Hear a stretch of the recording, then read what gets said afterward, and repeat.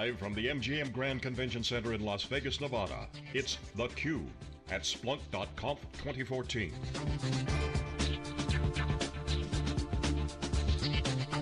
Brought to you by headline sponsor, Splunk. Here are your hosts, Jeff Kelly and Jeff Frick. Hey, welcome back everyone. I'm Jeff Frick. You're watching theCUBE. We're at the Splunk.conf user conference, their 5th consecutive one. There's over 4,000 people here at the MGM Grand in Las Vegas.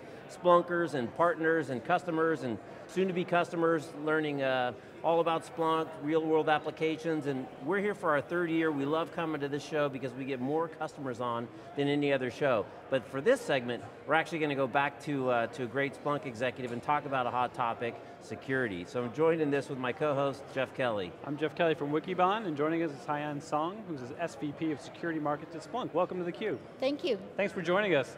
So yeah, security's been a big theme here at the show. A lot of the customers we've talked to, they're using Splunk to support their security operations. Tell us a little bit about your role at Splunk and the importance of security to your customers. All right. Well, I'm really excited to be at this conference. It's my first one, and just the energy and the focus and the interest they have in security is just phenomenal. And so my role is, I'm responsible for leading the mission of the security business at Splunk. As Godfrey talked about along the way, that we started forming the market group, and that's really aimed to bring the focus, the leadership, and the enablement for the company to go and help our customers to solve their security challenges.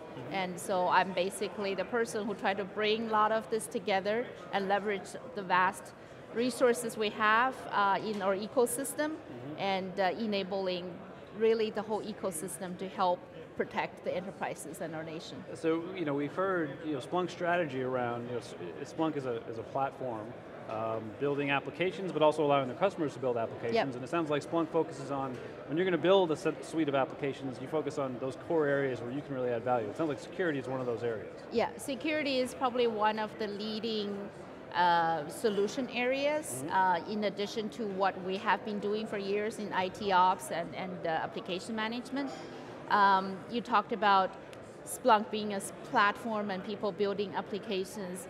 I think we're also at the stage that for the security world, Splunk also want to be a platform for people to build security applications on top of that. So we're really elevating the level of the platform and providing a specific set of framework and capabilities for people to start building things on top of that, to solve compliance, to solve fraud issues, and we're going to continue to focus on that, but we want a whole ecosystem to build more and more of that solution. Well, it's interesting that Splunk did not start out with a security focus per se, but it's clearly become one of the killer applications. Yeah. Can you talk about how that kind of evolved? Was it your customers, did it start with your customers adapting Splunk to these use cases, or did Splunk recognize maybe ahead of the curve that this is an area we need to focus on? I think we credit the early sort of entry into security to our customers. They basically, the power of a platform and the power of to be able to make the data accessible to the customers, I think is a testament why our customers can get so creative and innovative. You got all the logs and you use for troubleshooting. Oh, well, we need compliance, so let's just do that. And once they do compliance, they say, well, we got all logs and you can do alert. How about we start alerting for some of the incidents? So I think they definitely pulled us into this, but we also should give credit to the founders, and they actually had worked with partners who initially start building solutions for security, even though we were a little hesitating to be categorized as a security solution too early. I think that was brilliant, but we definitely have, the eyes have set, and we acquired some of the technology that's actually part of ES right now. And in the last 3 years, I think it's really a combination of where the company is saying we are established as a platform, and we really need to elevate the value we deliver to the customer, and security is a natural fit because the customer are using them and we're disrupting the market, And we're doing it in such a way that is really bringing more of the capabilities into the platform to drive the adoption as well. Well, it's interesting because Godfrey mentioned in his keynote yesterday how it, kind of going back and forth with Gartner, please don't put us in your same magic quadrant. Yeah. And I'm guessing the reason for that was that you didn't want to be pigeonholed as a point solution for security when you have a wider breadth of capabilities. Yeah.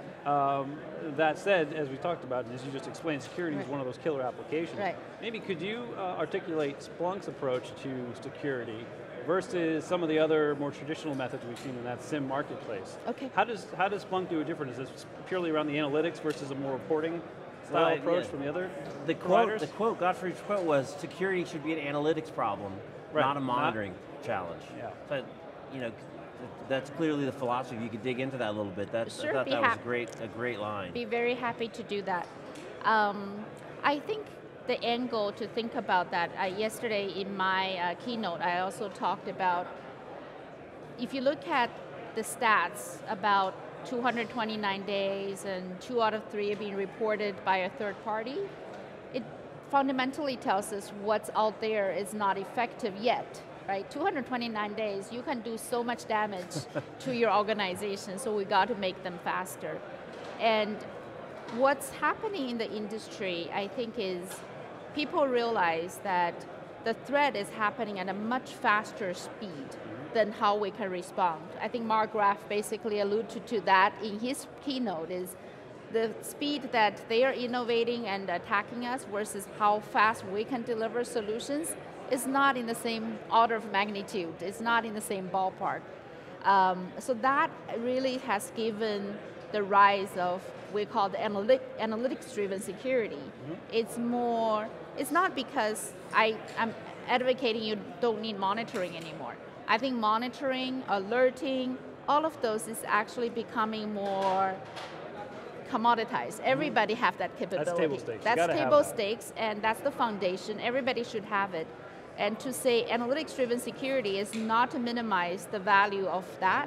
It's more how you can actually staying ahead of the game versus always responding to something. You talked about being proactive and being predictive and all sort of coming out of the reactive mode. Right. So I think the state, how Splunk is different is really fundamentally, everybody can get to the data, everybody can get threat intelligence, everybody can find a way to enrich those things with context. That's not new.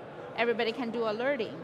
I think what we're really uniquely positioned and uniquely offering the customer is we design the software around people. We think we give you the power of visualizing your data, understanding the dynamic relationships of the data, and using your expertise to make the best decisions. Once you're able to make that determination, there's ways for you to automate that. So it's not about doing everything by human, but it's leveraging the best of human and the technology to do this. I think that's really the secret sauce. And that's why we're getting all this support and the love, and you can probably feel the energy around this conference. Well, it really shows the commitment that Splunk has to security. One, by putting you in the position that you are, dedicated to this topic. The fact that you've got a keynote just on security, which we weren't able to live stream last year. We did live stream it this year, so I suggest if you haven't watched it, watch it. It's a little scary, I got to say. You don't necessarily always want to lift up the carpet and see what's under there, but the reality is, there's a lot of bad stuff going on. And so, Mark really highlighted on what's going on. He highlighted that the threat is continuing to grow. It's continuing to get more sophisticated. So I wonder if you could touch on some of the high points of your keynote and his keynote for the folks that weren't able to see it, because again, it was a little bit scary. He closed with a really powerful statement, but I wonder if you can dig in a little deeper. Perfect. I can't tell you how many people come up to me after Mark's keynote and said, oh my God, this is the best keynote I've heard about security. And there's actually a couple of different reactions to it. You talked about just feeling scary. And when I finished that, I said, I feel really proud that how far we have come along. And I get really inspired because he was able to really elevate that whole conversation to a totally different level, right? It's a mission at this nation level. It's not just protecting our enterprise or protecting our lives. It's, okay, this is the challenge for our generation, let's step up to it. So I think there's a couple of things that for the security team and for the security professionals, even just the general public to take away. Your point is, well, it is scary. It is getting scarier and it's harder. But we shouldn't be scared in terms of, because to us, those are opportunities, right? I think the takeaway for me is the adversaries have come a long way. The technology has come a long way. And we just need to close the gap because we're still sort of behind because they're innovating faster than us. And we need to get better at delivering better intelligence and counterintelligence and things. I think ultimately, what he's telling us is we got to rise to the challenge. We got to think about this systematically. Remember his nice confluence of the architecture? And I was very proud that he basically put what we do at the center of that architecture, how we can gather all the information, how we can congregate and really distill it at a higher level and then send it out so more actions can be taken. So I thought that was very aspiring and very sort of forward-looking as well. So the takeaway I think for us is let's understand the challenge, let's rise to the challenge, and we have a good way and ecosystem and technology to do that together, and we certainly love to be front and center and leading that foray for us. We're getting the hook. I can't believe we're getting the hook. We could have you on all day. Watch the security keynote. Watch it to the end. I'm not going to spoil it for you, but it was very powerful. I want to talk more about the reality of guys like we had on before that to actually implement this, but we got to go. Thank you so much for stopping by. We look forward to seeing you next year. If not sooner, maybe we'll sneak you in front of those segments. So I'm Jeff Frick. We're at theCUBE. We're getting the hook. We'll be right back with our next guest after this short break.